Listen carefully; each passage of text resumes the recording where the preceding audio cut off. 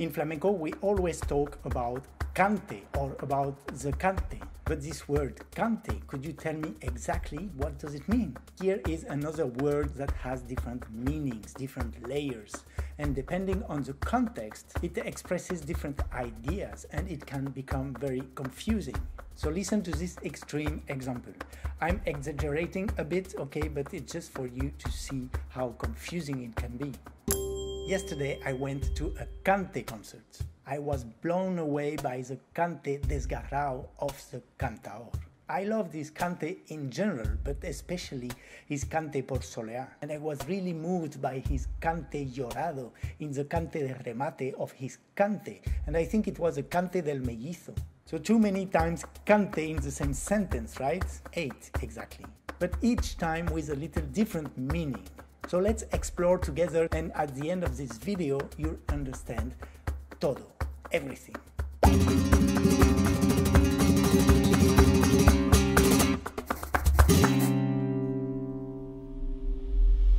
Hi, this is Guillermo Guillen for FlamencoMAPS. Welcome to my channel. Whether you dance flamenco, you sing flamenco, you play guitar, you play palmas, you play cajon, or you just love it and you want to understand how it works, today let's talk about vocabulary. As you know, I like to understand the words, the meaning of the words, where they come from, but above all, I like the ideas behind them and the deeper meaning.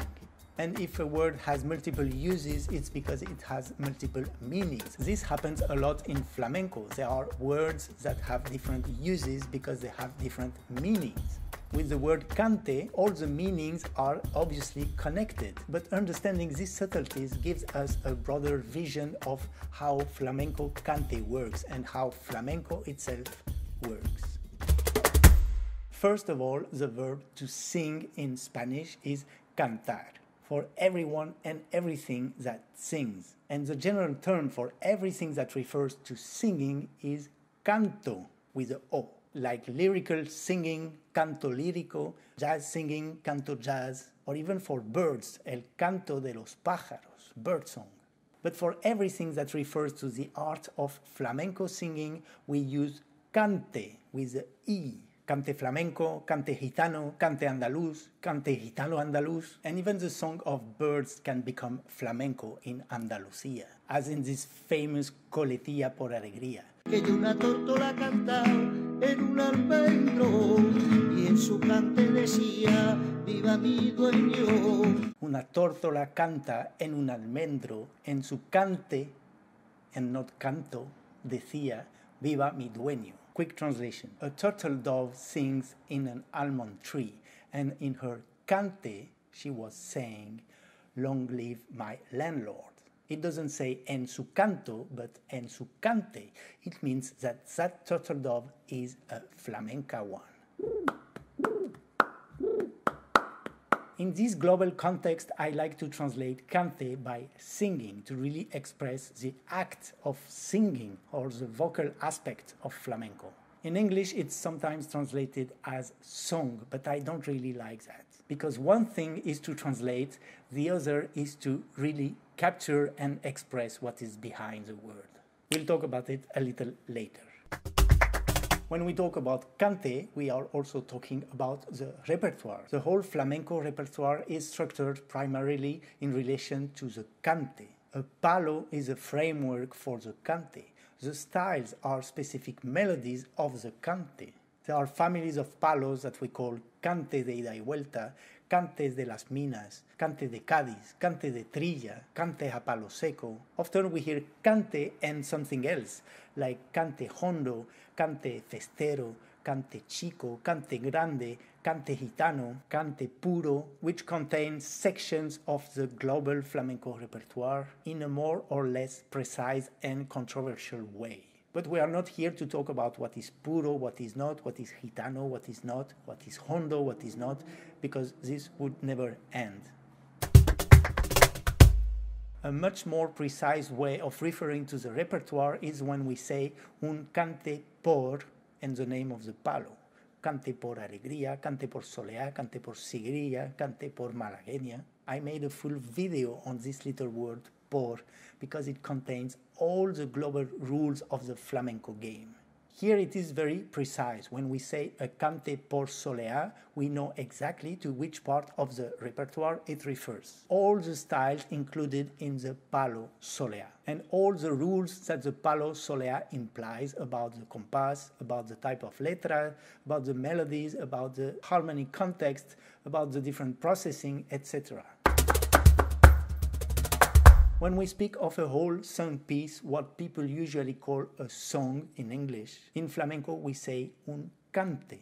Cantaores and cantaoras, flamenco singers are not singing songs but singing cantes. And this is where I think we should be careful and avoid translating too quickly cante into song, because the concept and the form of a cante is very different to the concept and the form of a song. Mainly, what is important in flamenco cante is the flexibility and modularity. A cante is extremely modular and flexible at many levels. There is a complete video on this. I give you 12 differences between a cante and a song. Go watch it. It's very important. So in this case, I think it's just better not to translate, right? Just to keep the original word.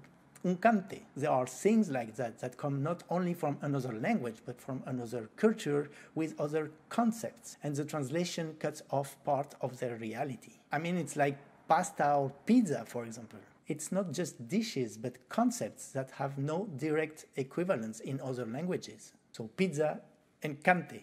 Moreover, in Spanish, a flamenco singer is a cantaor or a cantaora, which literally means cante maker. And I love that because we can really clearly see the active part of the singer. They are not only interpreters, but they have to make the cante, like to manufacture the cante every time. And this is also why I use Legos, because we have to build the cante every time. Still speaking about structure and modularity, we can use the term cante instead of letra. And here is the same problem. People usually translate the term letra into verse, but a letra is not exactly a verse. A letra is a letra. And if what a letra is not entirely clear to you, you should go and check this video. For example, when we say el cante de preparación or el cante de temple, we refer to the first letra of a cante, or the first letra of a series of letras, the one the singer uses to warm up. The cante valiente is, on the contrary, a much higher, much stronger, much more powerful letra. And the cante de remate is the highest, the strongest letra to conclude, to rematar a cante or a series of letras. So here it's a bit like Russian dolls. We have cantes within the whole cante.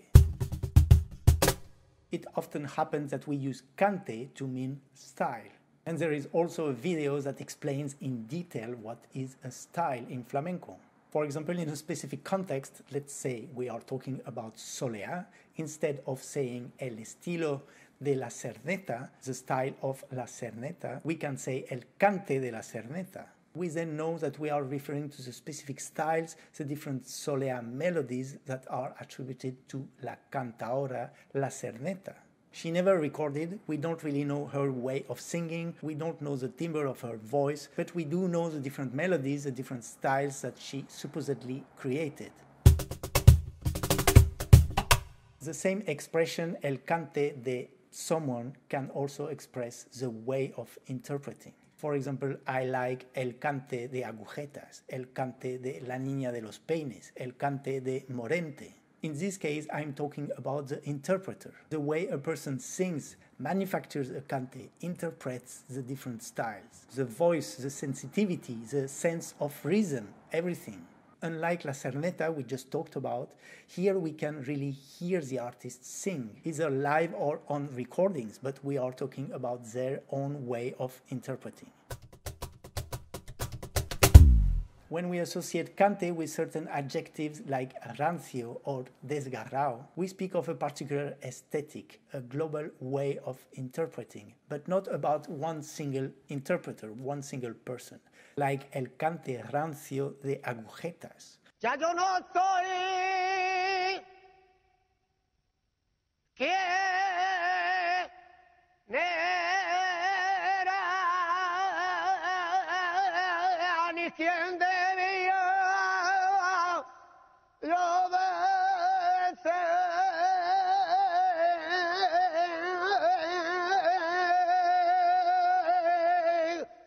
agujetas used to sing rancio. It means rancid or fermented, something like that, but in a very positive way in flamenco, like very authentic. But there are many other singers who sing rancio. We'll have to talk about this rancio another time.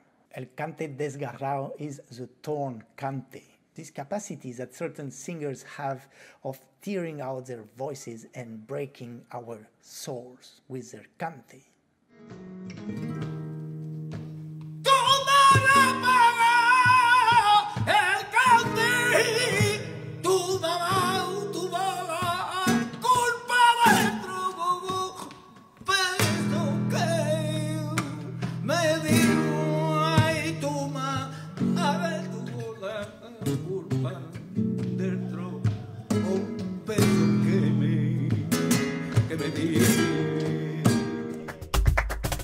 We can use other qualifiers to describe very specific effects in the voice for the expressiveness. Not in general, but a specific effect at a specific moment. Like el cante hablado, the spoken cante por Guajira, for example. La gazapa perdí bajo el verdoso rocío. Ay, el vilante judío por todo potrero vuela y canta la gallinuela los imágenes del río bien. Or el cante llorado, the cried cante por Siguirilla.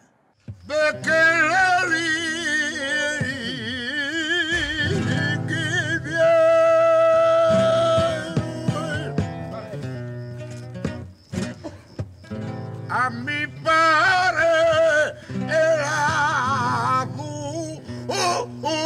que era tan grande, no la puedo aguantar. Barca me dio, mi hermano, no la puedo aguantar. So now if I repeat to you the sentence I said at the very beginning of this video, you should be able to understand it in depth. I went to a cante concert. I was blown away by the cante desgarrado del cantador. I loved his cante in general, but especially his cante por soleá. I was really moved by his cante llorado in the cante de remate of his cante, and I think it was un cante del mellizo. And that's it for today. I hope it makes more sense now. Thank you so much for watching. If it helps, you can also help me by liking this video, sharing it, subscribe to the channel. Please also consider supporting my work on Patreon. I leave the link in the description. And go and visit flamencomaps.com, where I explain my classes, my courses, and my way of teaching flamenco. I see you there. Till then, don't forget, learn flamenco, make it fun, make it different, make it your own. And listen to cante and play palmas.